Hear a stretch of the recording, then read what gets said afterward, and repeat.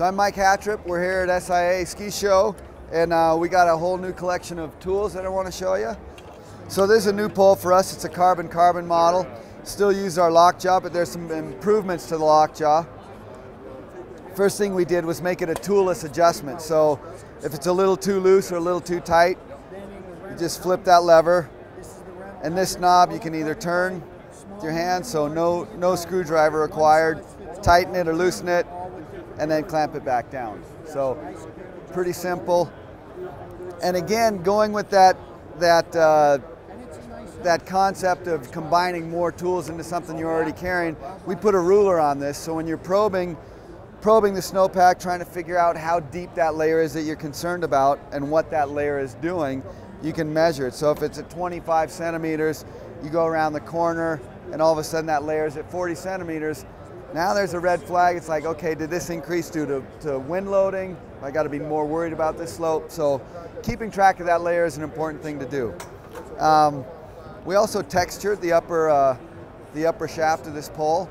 So when you're choked up on it, on a side hill skin, then you've got more tack and it's easier to hang on to.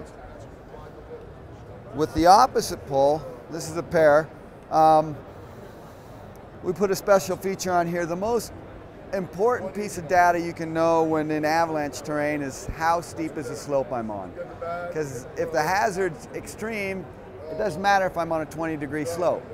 So we put an inclinometer into the handle there, so you just lay this pole in the snow and you can read, okay, it's 40 degrees. So super important piece of data.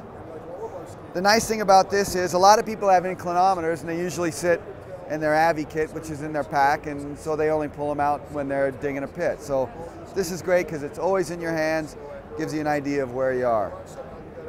Last thing we did with this pole is put in a backup probe.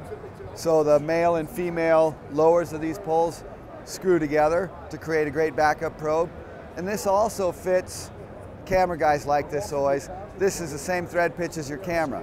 So you can use this as a monopod, screw your camera right on there, and makes a solid platform for pictures.